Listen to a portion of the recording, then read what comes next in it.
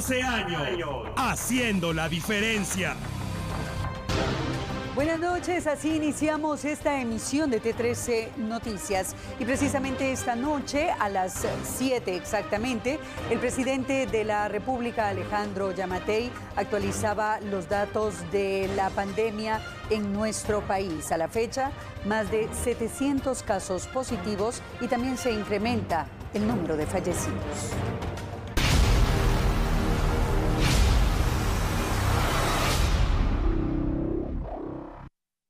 Estimados conciudadanos, muy buenas noches. El día de hoy, 4 de mayo, quiero reportarles que vamos 27 casos nuevos, 19 corresponden a hombres y 8 mujeres. Un total de 7 pacientes recuperados y lamentamos el fallecimiento de 2 hombres, uno de 44 y uno de 89 años de edad, ambos en el hospital de Villanueva. Hoy se realizaron 640 pruebas, 490 ya tienen resultado y 150 están pendientes de procesar en el transcurso de la noche. Al total hemos llegado hoy a 730 casos. 79 están recuperados ya, 19 lamentablemente han fallecido. Es decir, tenemos 630 casos activos, 98 casos están cerrados. Su inmensa mayoría, el 80%, están recuperados.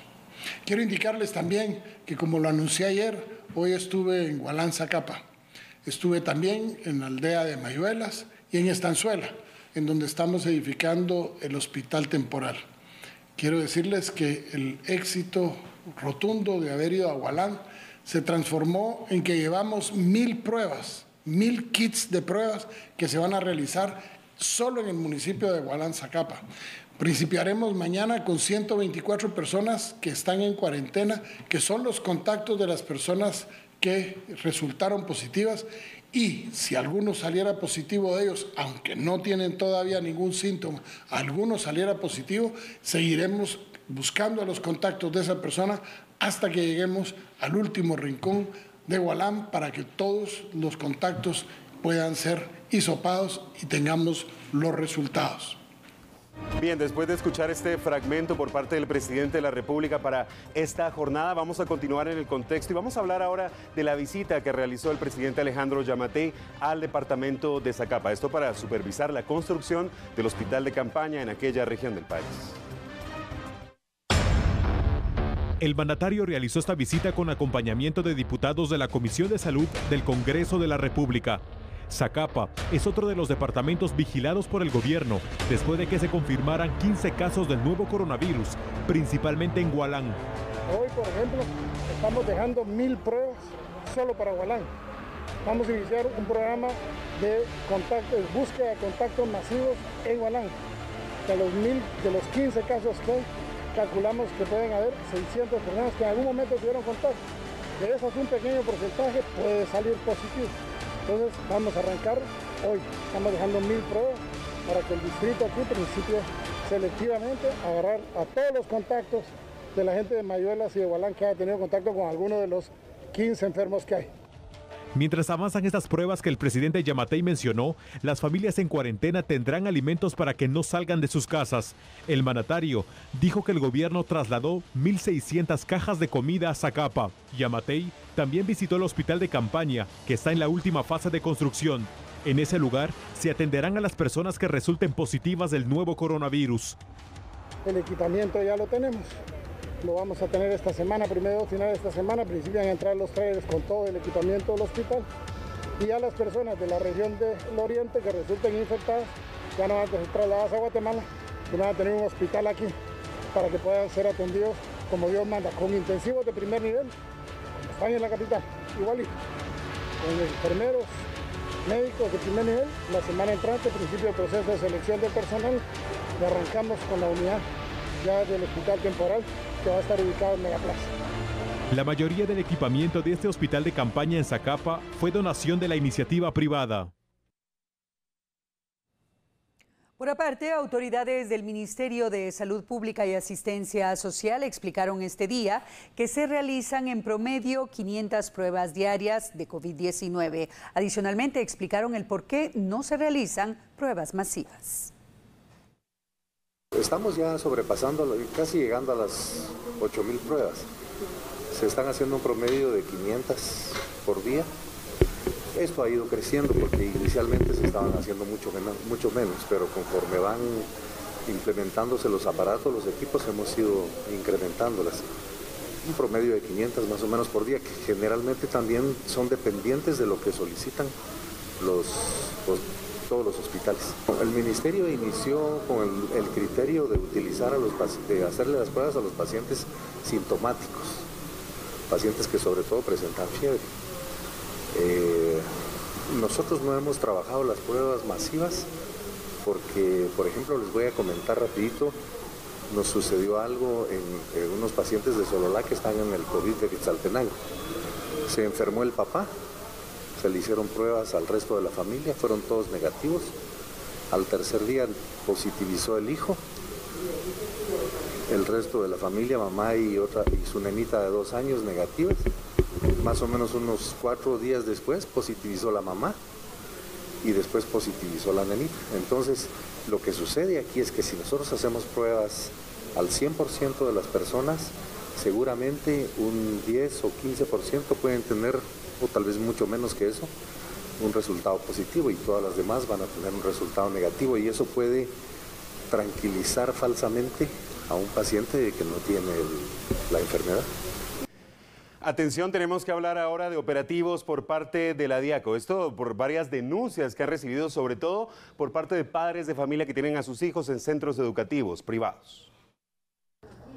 Desde mediados de marzo, se han recibido una serie de denuncias en la Dirección de Atención y Asistencia al Consumidor Diaco por cobros que realizan los centros educativos por colegiaturas y servicio de bus escolar, sin haber prestado los servicios de manera regular. Según Silvia Escobar, directora de esa dependencia del Ministerio de Economía, la Ley de Protección al Consumidor y Usuario establece en su artículo 4, literal F, lo siguiente: la reposición del producto, o en su defecto, a optar por la bonificación de su valor en la compra de otro o por la devolución del precio que se haya pagado en exceso, cuando la calidad o cantidad sean inferior a la indicada. Es una violación total a los derechos de los consumidores guatemaltecos, y en este caso la negativa a un articulado de la Ley de Protección al Consumidor genera una sanción de 211.885 quetzales, la cual pues es inmediata sancionado, ¿verdad?, de no darse este acuerdo directo entre los padres y los establecimientos educativos. Recordemos que en los contratos de establecimientos educativos son registrados y autorizados por la Diaco. Entonces estos contratos contienen la cláusula de los derechos de los padres de familia, de acuerdo a la Ley de Protección al Consumidor y Usuario, y con ello se establece que si un servicio no fue prestado, tampoco debe de ser, pues en este caso, cancelado, y la devolución de dinero pues obedece inmediatamente. La funcionaria dio a conocer cuáles son las denuncias que son interpuestas en esa dependencia relacionada a los cobros que realizan algunos centros educativos. Y denuncias, ¿verdad?, donde se ha estado verificando y se ha estado llamando a padres de familia, en donde se han querido hacer cobros que cabalmente denunciaban de que se estaba dando clases a los alumnos 2 veces por semana en línea, 1 hora. Entonces que los padres de familia decían que por qué les iban a cobrar la cuota completa si realmente el servicio solo se estaba proporcionando 1 hora, 2 veces por semana, a lo cual no estaban de acuerdo en cancelar la cuota completa. Se han dado algunas quejas por los cobros del servicio escolar, de bus escolar también, porque es un servicio que no se está prestando. Autoridades de Diaco ponen a disposición de los padres de familia el número de teléfono 1544 para establecer las denuncias por cobros de servicios no prestados. Al volver, toque de queda, día 44.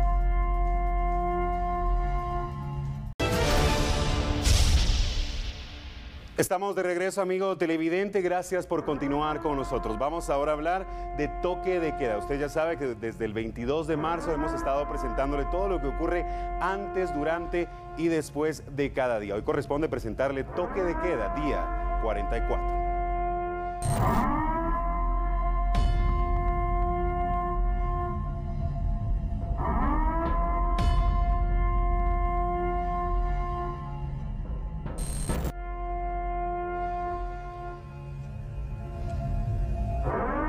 cosas siguen igual, al menos en lo que al toque de queda respecta. Inicia a las 6 de la tarde y finaliza a las 4 de la madrugada del día siguiente.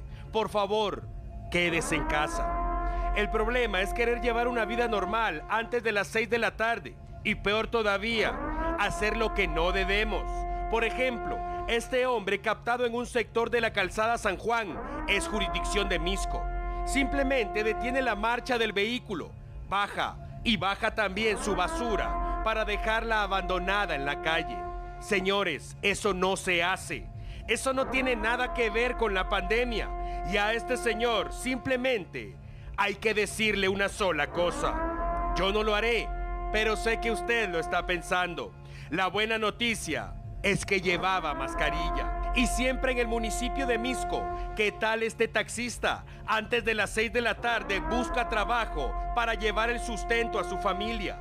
Eso es válido, pero como ya no caben en la parte delantera, se lleva un par de clientes en el baúl. Mal ejemplo, y mal también por quienes aceptan el traslado de esa manera, aunque como dicen por ahí, a veces la necesidad tiene cara de perro. Y nos vamos ahora al municipio de Amatitlán. Anoche, durante el toque de queda, ocurrió este accidente de tránsito. El hombre transitaba en su vehículo. La policía lo sorprendió y le ordenó detener la marcha. Ya no era hora para andar en la calle. Pero contrario a detener la marcha, lo que hizo fue acelerar. Inició entonces la persecución hasta que este imprudente poste se cruzó en su camino. Fue arrestado por no respetar el toque de queda. Debe pagar por los daños al poste y pagar también para arreglar su carrito. Dicen que iba en estado de ebriedad y aunque eso no lo podemos asegurar, parece que sí le costaba un poquito hablar, sobre todo cuando tocaba pronunciar la R. Ven usted. No es hueca.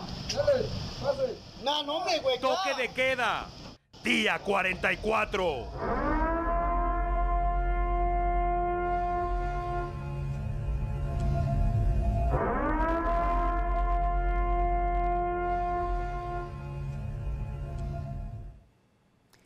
Y este día llegó a nuestro país un vuelo con un grupo de guatemaltecos retornados de los Estados Unidos. 76 personas llegaron a Guatemala y fueron recibidas por autoridades de migración y autoridades del Ministerio de Salud Pública y Asistencia Social.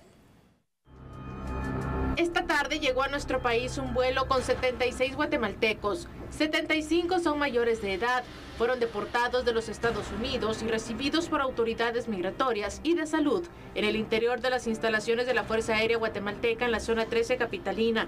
Entre los adultos viajaba un menor de edad no acompañado. El vuelo era proveniente de Houston, Texas. Para algunos, el llegar al país fue motivo de felicidad, pero para otros de tristeza y preocupación tras haber dejado a sus hijos y esposas en el país del norte. Tras la primera evaluación y prueba, fueron trasladados al albergue Ramiro de León Carpio en la zona 13 capitalina, donde permanecerán en cuarentena y se les harán más pruebas para descartar el virus.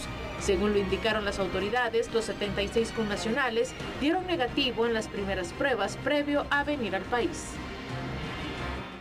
Hablamos ahora de las medidas que se están tomando en Fraijanes y también en Villanueva, esto ante los nuevos casos de coronavirus en el departamento de Guatemala.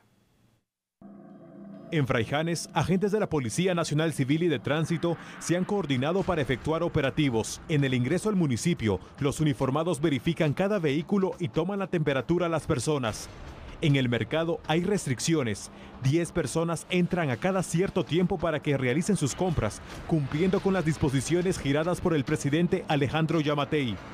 El uso de la mascarilla y gel antibacterial es necesario para ingresar a este mercado, cuyos representantes aseguran que está abastecido de productos básicos. El Parque Central de Fraijanes está cerrado y la policía realiza patrullajes para verificar que los habitantes continúen cumpliendo con las medidas sanitarias. En Villanueva también se han reforzado los controles. Estas son imágenes captadas en la colonia Santa Isabel II, zona 3 de ese municipio. Los vecinos se organizaron y desde hoy comenzaron a desinfectar vehículos. Quienes se desplazan a la colonia se les coloca gel antibacterial y se verifica que todos porten mascarilla. A nivel de municipio, son las mismas acciones implementadas. Las autoridades buscan evitar la propagación del nuevo coronavirus tras confirmarse ya algunos casos de COVID-19. Y en otro tema, las personas con VIH se les ve comprometida su salud ante la llegada del nuevo coronavirus. Ahora recibirán sus medicamentos en casa para evitar comprometer su estado actual. El virus de inmunodeficiencia humana provoca el fallo del sistema inmune con el paso del tiempo. Sin embargo, quienes están en tratamiento tienen una buena calidad de vida al recuperar sus defensas. Pero ahora, su salud se ve comprometida con la llegada del COVID-19. Las personas con VIH positivo están recibiendo sus medicamentos a domicilio o afuera de hospitales para evitar ponerlos en riesgo. Pero la protección y medidas de prevención deben ser extras para este porcentaje de la población. A todas las clínicas se está enviando equipo higiénico como gel a base de alcohol, mascarillas y bolsas de alimentación que refuerzan su sistema inmunológico con la guía de un nutricionista. En Guatemala existe un promedio de 35,000 personas diagnosticadas con VIH, de las cuales cerca de 20,000 están en tratamiento. Estamos de regreso en T13 Noticias y autoridades del Ministerio de Salud comentaron la situación de las zonas y municipios que recomiendan no visitar en caso no sea necesario. El pasado domingo, el presidente de la República, Alejandro Yamatei, en cadena nacional alertó de no visitar los municipios de Misco, Chinautla y Villanueva, además de la zona 18 capitalina, de no ser necesario, por lo que autoridades de salud explicaron que la medida se debe a que en esas áreas existe mayor solicitud de pruebas para COVID-19 por parte de los directivos de hospitales. Sí, lo que sucede es que conforme se va recibiendo la información y la petición de los diferentes directores de los hospitales para que se hagan las pruebas, nosotros vamos teniendo un tamizaje de los lugares de donde más nos van solicitando esos estudios. Entonces son los lugares que vamos tratando de tener en protección, por decirlo de alguna manera, y sobre todo a la comunidad que se está movilizando por ahí cerca. ¿Sí, la mayoría de los casos pertenecen a esos áreas?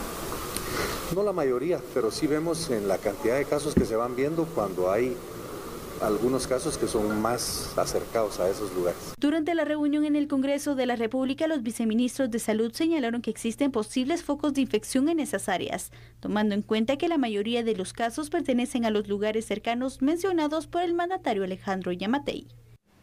Vamos ahora con un servicio social y nos vamos a ubicar en el departamento de Sololá. Hablamos de una pareja que necesita ayuda. Ellos han recibido ya, de hecho, ayuda de varios buenos guatemaltecos, pero no ha sido suficiente, así que claman para que todos nos unamos hoy. A continuación le presentamos esta historia. En una vivienda con un espacio reducido, con un techo de tejas, paredes de adobe y sostenida por palos, vive una familia de la tercera edad junto a su hija con 6 hijos en el sector Chiroy del caserío Chuacruz Pujujil 2, Sololá. La mujer es madre soltera. Su esposo los abandonó hace tiempo por tener problemas alcohólicas. Ellos viven sin energía eléctrica, sin agua para poder tomar el vital líquido de cada día, lo que tienen que traer de un pozo que está ubicado en un barranco en su comunidad para poder sobrevivir. Necesidad, estamos viendo que están viviendo en extrema pobreza y es una familia bastante grande. Los de la tercera edad nos están contando de que ellos arreglan su camita cada vez cuando descansa, es decir, entrando en la noche, pedazos de cartones, costales, es la cama de ellos, lo extienden en el suelo. Ya al levantarse, al despertar, pues nuevamente juntan sus cositas, sus chamarras para meter en un costal y así es el vivir diario de ellos. Por favor, señores, los que quieran colaborar con esta familia, agradeceríamos bastante, porque es una familia necesitada. Elementos de la Policía Nacional Civil de la Subestación 72 velan por ellos para llevarles un plato de comida sobre la mesa. Si usted desea colaborar, pueden caminar sus pasos a la sede de la Policía Nacional Civil, ubicada en la Sexta Avenida 9-23 Zona 2, a una cuadra del Parque de la Cabecera, o comunicarse al teléfono 5364-4195. Desde el departamento de Sololá, reporta Mario Guzmán. Vamos a presentar a continuación un servicio T13 y otra historia que queremos trasladar. Se trata de la historia de Zaida Blanco, una madre de familia para quien la vida tuvo un cambio de manera drástica. Dolores de cabeza la obligaron a ir al médico y vea usted ¿Cuáles fueron los resultados?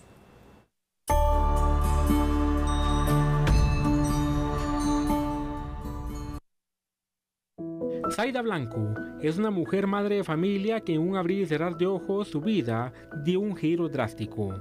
Todo inició con dolores de cabeza que se fueron tornando constantes hasta obligarla a acudir al médico. Luego de una serie de exámenes, los resultados no fueron nada alentadores. Un tumor atacaba su cabeza. Nosotros tenemos alrededor de 10 o 12 días de estar haciendo campaña para recaudar fondos. Estamos haciendo rifas, estamos vendiendo comida, estamos haciendo de todo, y el día sábado de esta semana que pasó la ingresamos al hospital para que la pudieran intervenir, porque por lo mismo que era de carácter urgente la cirugía, pagamos una parte con lo que habíamos reunido y estamos solicitando ayuda para poder reunir el resto y poder tenerlo ya cuando ya salga del hospital. En sí, ¿en cuánto salía la cirugía y cuánto se debe actualmente a la misma? La cirugía, el doctor nos estimó una cantidad de 190,000 quetzales, de la cual tenemos más o menos la mitad, que fue con lo que la ingresamos, y estamos haciendo todo este tipo de movimiento y campaña para poder tener el dinero ya, supongo que para esta semana, que ya tengamos alguna noticia de su egreso o lo que continúe, ¿verdad? Porque como esto es un proceso.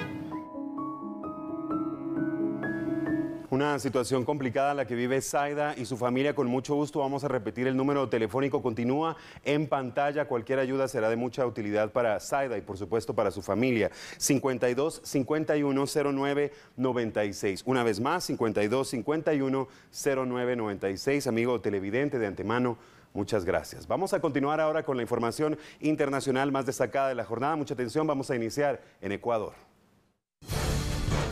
Los médicos y enfermeros ecuatorianos están en primera línea de combate del nuevo coronavirus, pero son los que están más expuestos a contagios. Bajo este panorama, el viceministro de Salud de Ecuador, Ernesto Carrasco, informó que un 44% de infectados en ese país son profesionales de la salud, incluyendo también a personal administrativo de los hospitales. Expertos ecuatorianos indicaron que tanto médicos como enfermeros no recibieron a tiempo insumos para protegerse de este virus, que calificaron de muy alta transmisión. Este país sudamericano es uno de los más afectados del continente, donde se han confirmado 31.881 casos. De esta cifra, 1.569 eran personas que fallecieron. Jair Bolsonaro, el polémico presidente de Brasil, continúa alentando a la población a que salga a trabajar. El fin de semana, el mandatario volvió a comparecer con un grupo de seguidores quienes se acercaron al Palacio de Gobierno con banderas del país. Bolsonaro minimizó el impacto del nuevo coronavirus y criticó a los gobernadores y alcaldes quienes sí han tomado medidas de distanciamiento social para evitar más contagios en sus localidades. Pese a que Brasil es el país más afectado de América Latina, con cerca de 105,000 casos confirmados de COVID-19, el presidente resta importancia a la crisis y, fiel defensor de la reactivación económica, instó a los brasileños a que retornen a sus trabajos.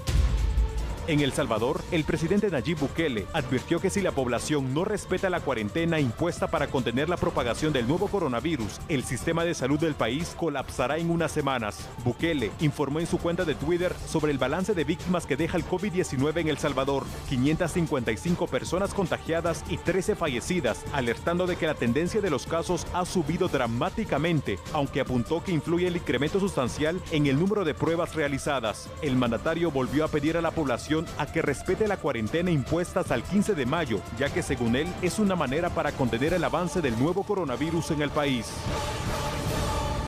Continuamos ahora con las noticias y la jornada se vio marcada por hechos violentos. A continuación le presentamos los sucesos registrados en diferentes puntos del país. Este es el resultado de un ataque armado que ocurrió en la zona 2 de Santiago, Zacatepeques. Pese a que los bomberos municipales departamentales llegaron en poco tiempo, nada pudieron hacer por Freddy Batzin Yucuté, de 28 años, asesinado de múltiples impactos de bala. La información proporcionada por los socorristas señala que la víctima se dirigía hacia su vivienda cuando fue interceptada por varios hombres. El Ministerio Público ya investiga el caso.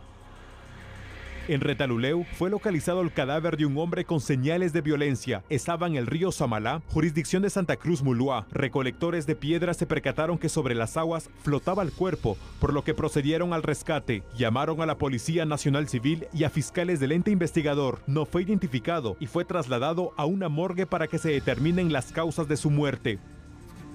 En el mismo departamento ocurrió otro caso similar. A orillas de un río del municipio de La Cintal fue localizado el cadáver de una adolescente de 15 años. La Policía Nacional Civil informó que tenía señales de violencia. Sus familiares expresaron que ella salió a recoger canastos de mango, pero jamás regresó a su residencia. Los vecinos y las autoridades iniciaron la búsqueda hasta localizarla en ese estado. El lugar es desolado y por lo tanto nadie sabe cómo ocurrió el hecho. En la colonia La Verbena, en la zona 7 de la capital, ocurrió un ataque armado que dejó una persona fallecida. Cindy Raxón Pedrosa tenía 30 años y la información proporcionada por bomberos municipales señala que ella se encontraba platicando con familiares en esta calle cuando dos hombres se le acercaron y le dispararon por la espalda. Se desconoce por qué la asesinaron y los testigos dijeron que tras el hecho corrieron y posteriormente abordaron una motocicleta. El personal del Ministerio Público procedió a realizar la diligencia como parte del proceso de investigación. Y en otro orden de noticias, 7 personas de nacionalidad mexicana fueron capturadas en el departamento del Petén luego de ser sorprendidas cortando árboles en un área protegida. El operativo tuvo éxito en el sitio arqueológico El Mirador, ubicado en la reserva de la biosfera Maya, departamento de Petén. Se trata de 7 personas de nacionalidad mexicana. Fueron sorprendidos cortando árboles en esa zona protegida. Llegaron en 2 camiones y una motocicleta. De acuerdo a la versión inicial, les decomisaron varias motosierras. Las autoridades guatemaltecas fueron alertadas por pobladores de comunidades aledañas, quienes informaron sobre la presencia de los extranjeros. Se cree que se trata de personas que se instalan en la selva durante varios días, cortan árboles y la madera es cargada en los camiones. Cuando tienen la cantidad solicitada, vuelven a su país, principalmente con maderas preciosas y que está prohibido cortar. Este tipo de personas destruyen lo que sea por unos cuantos centavos. Recuerde que cortar un árbol representa pérdidas y daños para todos, porque todos necesitamos del oxígeno. Tras su captura, fueron consignados a juzgado competente en Petén. Mucha atención, vamos ahora con la ampliación de otro de nuestros titulares. Esta noticia ha capturado la atención de todo el país completo. Hablamos del asesinato del alcalde de Teculután, Zacapa. Tenemos los detalles a continuación. El presidente de la República incluso habló de este tema en cadena nacional y además se habla de un operativo que está justamente en Teculután, Zacapa, tras la pista de los delincuentes.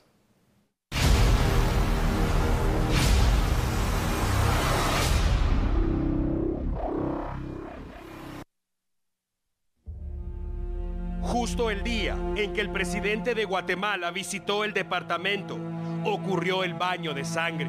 César Augusto Paz Castañeda era el nombre del alcalde de Teculután. Tenía 52 años. Conducía una camioneta acompañado de 2 custodios. Los vecinos aseguran que los atacantes iban en un pick-up. Al menos 2 hombres fueron los responsables de abrir fuego. Lo hicieron con fusil de asalto. Ninguna persona sobrevivió en la camioneta. En poco tiempo, la policía tomó el control de la situación y se inició con la búsqueda de los responsables, pero hasta el momento, sin resultado. El Ministerio Público encontró 100 casquillos de las armas utilizadas. Los vecinos indicaron que el jefe edil había sobrevivido a 2 ataques, pero no es información oficial. Lo que sí se confirmó es que el alcalde de Teculután había solicitado protección al Ministerio de Gobernación y fueron asignados los agentes Raúl Mauricio Aguilar Tobar y Maynor Maximiliano Mucú Córdoba. Fallecieron. Se cree que no tuvieron tiempo de sacar sus armas para responder el ataque. ¿Quién ordenó el asesinato del alcalde de Teculután, Zacapa? ¿Por qué? ¿Quién lo ejecutó? ¿Por qué disparar tantas veces? ¿Por qué en ese lugar? ¿Por qué hoy? El Ministerio Público busca las respuestas. Comenzamos hablando del deporte nacional y es que hoy, tras declaraciones dadas por parte del presidente de la República en su visita hecha precisamente al departamento de Zacapa, se anunció que precisamente pues se tendrá la opción de poder buscar el reinicio del balompié guatemalteco en las próximas semanas. Se dice que ya el Ministerio de Salud tiene pues un plan o un protocolo destinado precisamente para el fútbol, en el cual el 100% de los futbolistas deberían de pasar por el hisopado para ir haciendo las pruebas de COVID-19. Al momento de conocerse las mismas y tenerse los resultados, podría iniciarse con los entrenamientos de cada uno de los equipos de la Liga Nacional y la Primera División. Estos estarían volviendo por grupos, no en su totalidad, para poder ir buscando ya una fecha específica. Hay que recordar que se tienen 3 panoramas o 3 escenarios de parte de la federación. El primero de ellos ya venció la semana anterior, precisamente cuando se tuvo la oportunidad de poder tener noticias y se iniciaban los entrenamientos el viernes. Ahora se espera este próximo viernes para ver si se inicia ya con alguna buena noticia de parte de las autoridades del país, y la última fecha es el 23 de mayo, es el día en el cual se podría conocer si hay o no oportunidad de nuevamente volver a jugar fútbol, por lo menos en este semestre, en nuestro balompié. Nos pasamos a hablar de otros deportes y es precisamente el atletismo guatemalteco, y es que la Federación Nacional de Atletismo y el Comité Olímpico Guatemalteco se han unido para garantizar el viaje de los marchistas nacionales Mirna Ortiz y Eric Bernabé Barrondo. Ellos se encuentran en España para que realicen bajo estrictas medidas de seguridad y lleguen con bien a nuestro país en los próximos días. Los atletas ya pudieron entrenar precisamente en el Centro de Alto Rendimiento de España el fin de semana, considerando que ahora ya es seguro volar a Guatemala, por lo que se ha solicitado el apoyo al Comité Olímpico y también a la Federación Nacional de Atletismo, quienes ya tienen un programa de viaje que solo depende de los vuelos internacionales que están realizando una sola línea entre Europa y América. Se espera que sea la próxima semana cuando ellos estén de retorno y los 2 atletas olímpicos puedan llegar a nuestro país y estén cumpliendo también un proceso de cuarentena al momento de instalarse de vuelta a Guatemala. Ojalá lo puedan hacerlo entonces Eric Bernabé Barrondo y Mirna Suseli Ortiz. Y hablamos ahora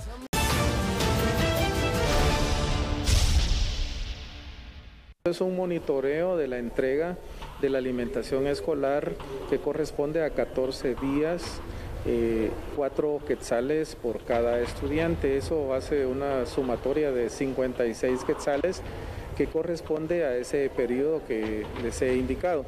Y además se está haciendo el monitoreo de la entrega del material educativo que ha sido diseñado para que los estudiantes puedan continuar con sus aprendizajes en el hogar.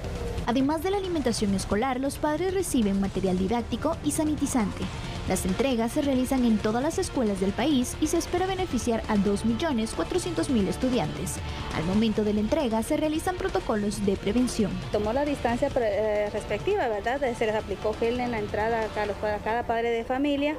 Pasan acá, ellos se firman, ¿verdad? Si se dan cuenta acá, estamos firmando hojitas de las guías porque también se tiene que presentar, ¿verdad? Miembros de las organizaciones de padres de familia agradecen el apoyo brindado y ayudan en la entrega. Velar que los víveres sean entregados para todos y cada uno de los niños. Asimismo nosotros también aportamos y apoyamos el día de hoy que se entrega, también con las guías y las hojitas estas que también el día de hoy, que se les fueron entregados también a todos y cada uno de los padres de familia, y allá pues nos firman ellos y también se marcó la distancia. Tenemos detalles entonces de esta entrega del alimento escolar, siempre con la supervisión del Ministerio de Educación. Con esta noticia nos vamos a despedir. Muchas gracias por habernos acompañado. Regresamos mañana en punto de las 21 horas. Feliz noche y que descanse.